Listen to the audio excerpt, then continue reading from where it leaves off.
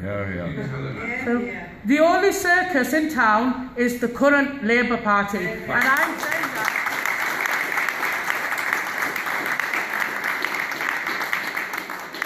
And in fact, I feel angry with myself and disappointed with myself that I didn't take this step sooner. But it's better late than never, and I hope that I can open some eyes and ears, especially of the electorate. Don't be ignorant.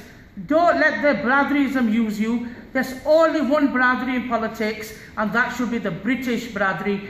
My concerns should be the same as your concerns, should be the same as your neighbour's concerns. It's got nothing to do with which clan you belong to, nothing to do with where you belong to.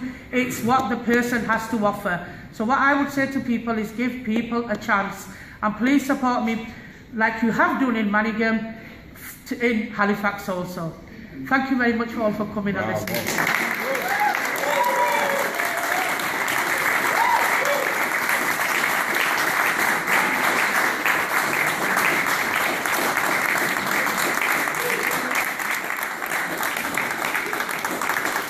Well, there you go, as I told you. Spirit, passion, clarity, integrity.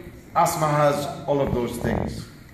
And I'm sorry to hear of these insults from men. Men insulting women is never a good look. And Labour men insulting a woman that was a Labour councillor until this moment is a very ugly sight, indeed. But it says more about them than it does about you. So don't let it trouble you. We are real Labour.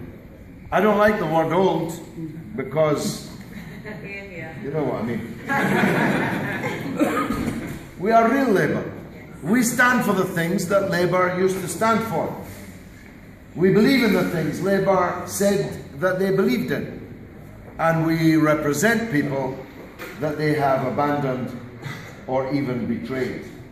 This is a simple rubric that guides everything that we do. It guides our electoral tactics, it guides our political strategy, it guides our belief system.